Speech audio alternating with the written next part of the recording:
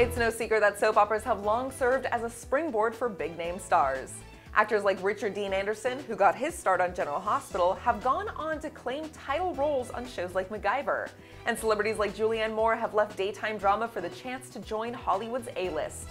While we're certainly pleased to hear these success stories, they do come with a cost. Namely, a lack of interest from the audience that gave them their start. According to a recent survey, 54% of viewers lose all interest in an entertainer once they leave a soap opera for something else. Someone like Justin Hartley might have a growing career ahead of him, but to the Young and the Restless fans, he'll always be Adam Newman.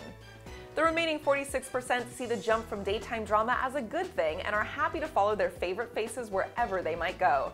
Even, as in the case of Nathan Fillion, into the far-flung reaches of outer space in Firefly. Of course, some of this may have less to do with the actors themselves than with the parts that they pursue, but either way, we can all feel satisfied that we knew them when they got their start.